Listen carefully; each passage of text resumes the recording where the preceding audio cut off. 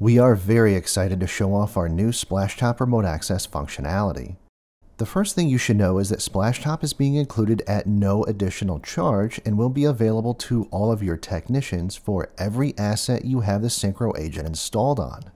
The second thing is that this is a per policy setting, meaning it can be disabled or enabled for any subset of your assets.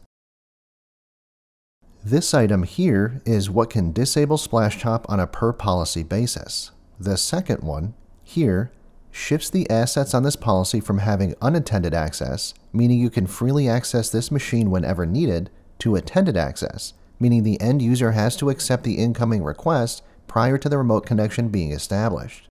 The last item, here, allows you to customize the connection notifications your end users will receive when you connect to their machine. You can use several variants of your MSP name and the technician's name.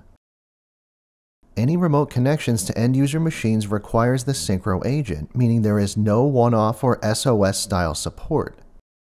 We've broken out remote access and backgrounding tools, formerly known as Syncro Live, which is our suite of utilities such as our remote registry editor, command line, task manager, etc.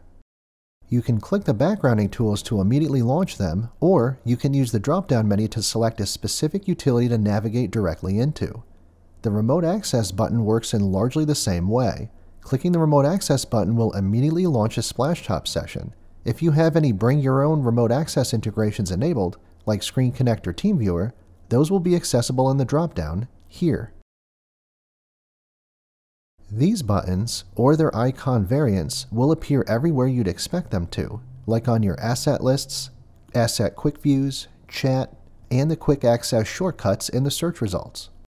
Now, if you're using the BYO version of Splashtop, or your customer already has Splashtop installed themselves, both that version and our version will run side by side, but only one connection will be allowed to the machine at the same time.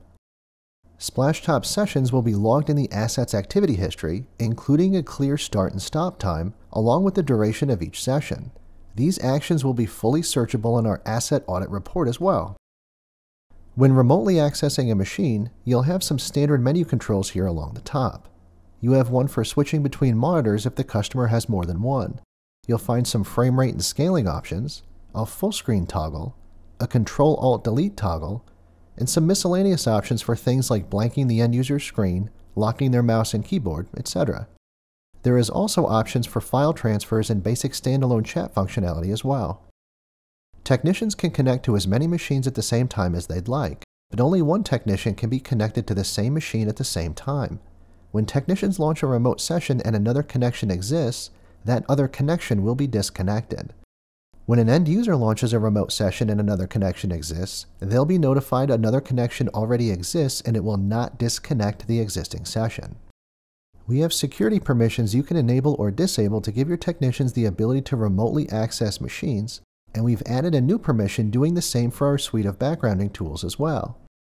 We've added another new security permission that allows your techs to enable remote access on behalf of any specific contact at any given customer. Speaking of end-user access, this can be enabled on a per-contact basis by simply checking the Enable Remote Access checkbox on the applicable customer or contact record. This will allow your end user to launch remote access sessions from our customer portal. While Splashtop is included for all Syncro users at no additional cost, enabling end-user remote access does incur a cost. This is billed at a rate of $5 per contact. Note this is per contact, not per endpoint, meaning if the contact is assigned to multiple assets, or the contact has rights to see all of their endpoints, then they'll be able to remotely access all of those machines for the same $5 per contact price. Like all add-ons within Syncro, this too flows into our dynamic recurring invoicing system. We've added this new remote access contact counter that will dynamically count the maximum number of contacts with remote access enabled for this customer in any given month, alter the count on your invoice, and bill accordingly without you having to lift a finger. Lastly, we are planning on adding Splashtop support to our new Mac agent over the coming months. On release, you'll be able to remotely access machines from a Mac. It's the two that we'll be actively working on. We're also looking to add remote connections from our iOS and Android apps sometime later this year. So that's our new Splashtop feature.